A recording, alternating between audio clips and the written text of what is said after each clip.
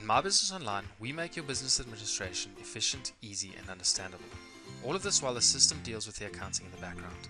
One of our favorite features is the automatic bank feeds.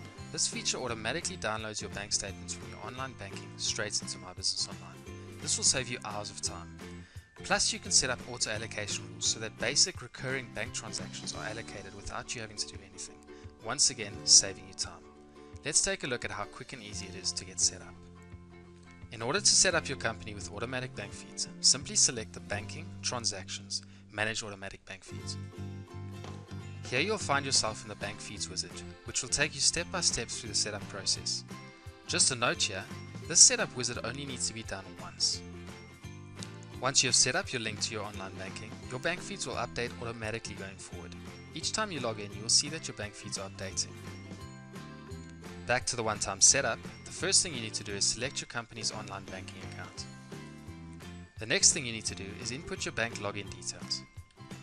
This will establish the link between My Business Online and your online banking. Don't worry about security here, this is exactly like online banking, using the same 128-bit encryption. Once the link has been established, you'll be prompted to match your online banking accounts to a bank account that has been set up in My Business Online. You then select all the transactions you'd like to bring in from your online banking. And the final process is to record your opening balance to appear in your financial records. The cool thing is that if this is a new account, My Business Online will calculate the opening balance for you. And that's the wizard done. And now it's simply a case of reviewing your transactions.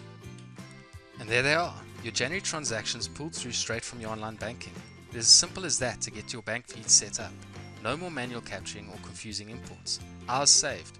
Cool, right? Let's show you the auto allocation rules now.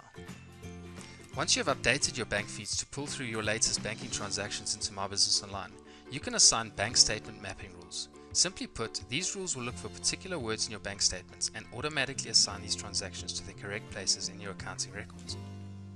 Let's say, for example, you set up a rule for the word fee, and you would like these fees to be recorded as bank charges each time you receive them. What My Business Online will do is automatically assign any transaction containing the word fee to the bank charges expense account, no processing required.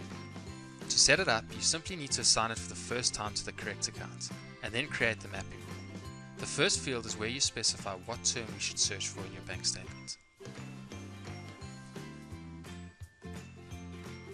The second field is optional and is simply an option to change the description that will appear in My Business Online. You'll see that it has been applied to 3 other transactions within this import. Going forward, each time the system picks up the word fee in any of our bank imports, it will automatically assign that transaction to bank charges expense account. My Business Online is literally doing the work for you. Again, hours of time saved. Set these cool features up and take your business to the next level.